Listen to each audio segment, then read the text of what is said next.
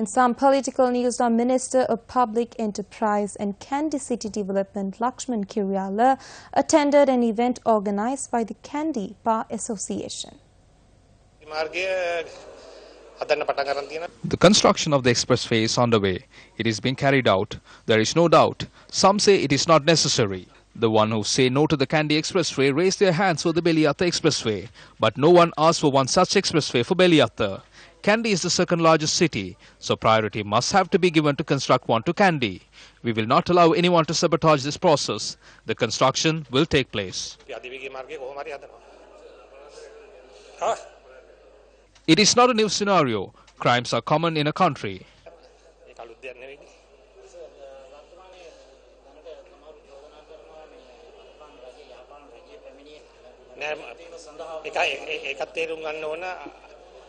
One thing we have to understand is that today there is freedom in the country.